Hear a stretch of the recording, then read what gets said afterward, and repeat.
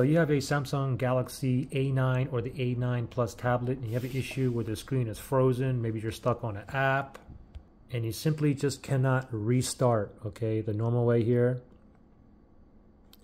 Maybe you're not able to bring this up. Maybe you're not able to tap on restart. It does nothing.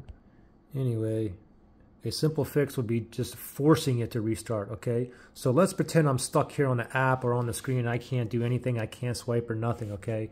What you want to do is a two-key combination. You want to press and hold the power button and the volume down. Press and hold both buttons together, keep holding, and wait until you see a Samsung logo. Samsung logo appears, let go of both buttons. We'll do it together here, okay? Power button, volume down. Ready, set, go. Press and hold both buttons. Keep holding. Don't worry about what's on the screen here. Continue to hold those two buttons. Power button, volume down. Still holding the both buttons, waiting for the Samsung logo to appear. It's going to pop on any second, still holding. Up, now I can let go of both buttons. Let it boot up normally, and hopefully now you're out of the frozen or unresponsive screen.